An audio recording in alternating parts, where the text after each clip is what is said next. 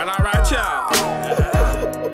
All across the USC, Compton, Watts, Bay to LA, Pomona, California, from valley to valley, we represent that killer Cali.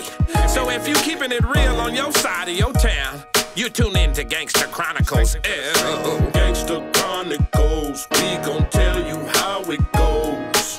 If I lie, my nose will grow like Pinocchio. We gon' tell you the truth and nothing but the truth. Gangsta Chronicles, this is not your average show. You're now tuned into the real MC8, Big James, and Big Steel. This is strictly from the streets. Hello.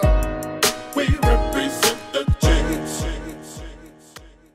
Yeah, you know, and that's scary to think, man, that they got that much power. Because we was talking to a cat last week on our last show. They used to be in law enforcement. And he was telling me how they do what's the thing called? What they do with the phones? Geofencing. The geofencing and all that, to where they can pretty much lock down a perimeter here and everything that everybody talk about.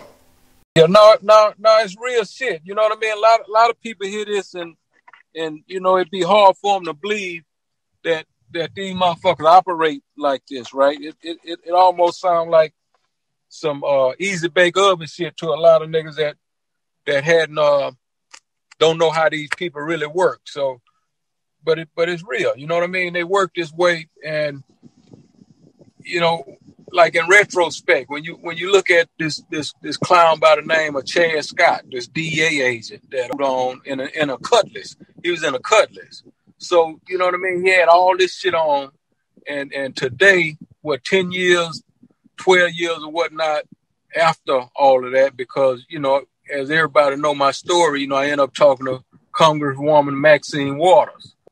Now, you know, she's an angel to me, right? Because none of these politicians out here in Texas, you know what I mean? They would have sit back and let me die. You know what I mean? But Congresswoman Maxine Waters, you know, had enough heart to at least hear me, because here was my thing, right? My thing was, okay, it's real clear to me that y'all trying to hit me. So I don't want y'all to be upset if I come out on top. I want to put this on notice, you know, the best way I possibly could to be able to be free if I came out on top. Because I understood what you was trying to do with me. So Congresswoman Maxine Waters spoke up for me in places where a lot of these, you know, politicians wouldn't. You know what I mean? Because she saw what was about to take place. That's deep, man. Thank God for sisters like her, man. Right. And you know, that's another thing that you talk about. You know, you said Maxine Waters came to your rescue, man. That's what I always sit up and talk to these brothers about, man. We need more leaders to emerge from our community, man, whether it's black men or black women, for situations like that. Because right now, you know, you figure we got, you know, Minister Farrakhan, and he's 80 years old. Where's the next dude at? Everybody can't be the basketball player. Everybody can't be the rapper. Everybody can't go get a podcast. But you can put yourself, like you said, knowledge and power. You can put yourself to school, man, and come back and be a great service to your community. Yeah. No, that's real talk, man. And again, you know what I mean? You know, she's an angel. You know what I mean? She's in her 80s right now, but she got more nuts than any man I ever met, politician-wise. Right. You know what I mean? Because, you know, I was in that room when she took a stand and let them know, okay, right is right, wrong is wrong. And he ain't by himself.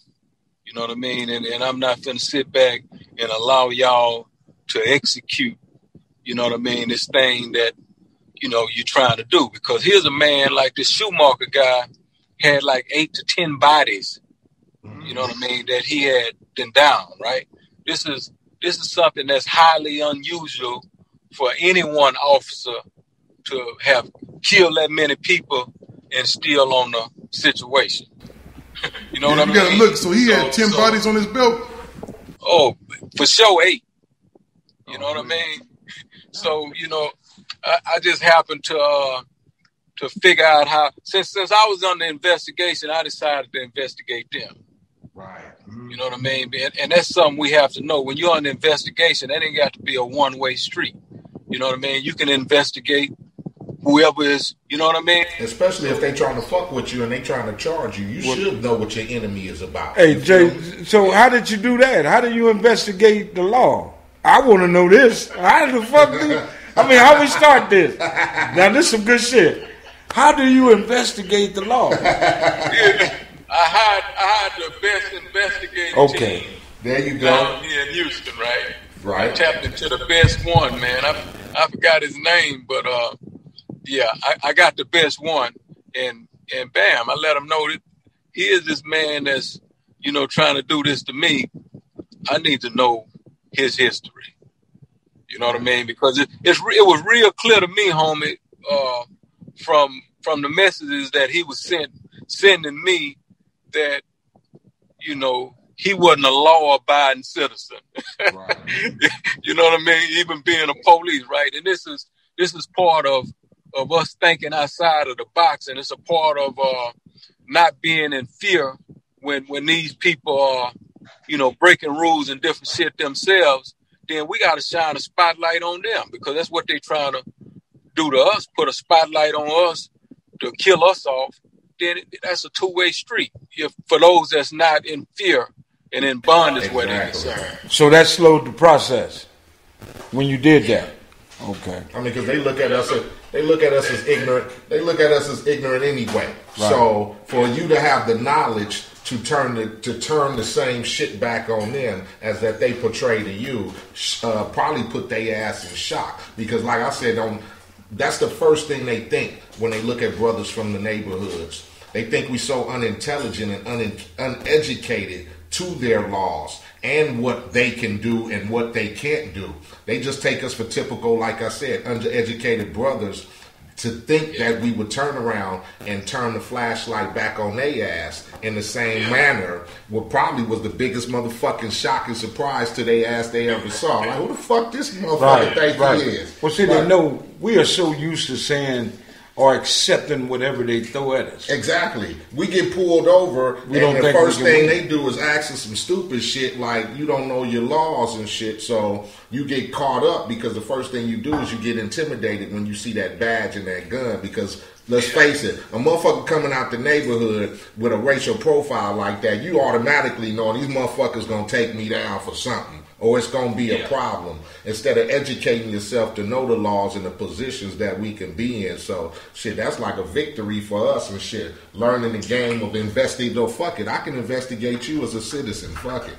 From the streets to the yard, to the boulevard, gangsta chronicle. Well, all right, y'all. All across the USC, Compton, Watts, Bay to LA, Pomona, California, from valley to valley, we represent that killer Cali. So if you keeping it real on your side of your town, you tune in to Gangsta Chronicles. Gangsta Chronicles, we gon' tell you how it goes. If I lie, my nose will grow like Pinocchio. We gon' tell you the truth and nothing but the truth. Gangsta Chronicles, this is not your average show. You're now tuned into the real MC8, Big James, and Big Steel. This is strictly from the streets. Hello. We represent the G's. You know we represent the G's, never no wannabes. Gangsters, hustlers, players on the dog. Tune in like every week. If you wanna hear the real, well, you done come to the right spot. Gangsta Chronicle.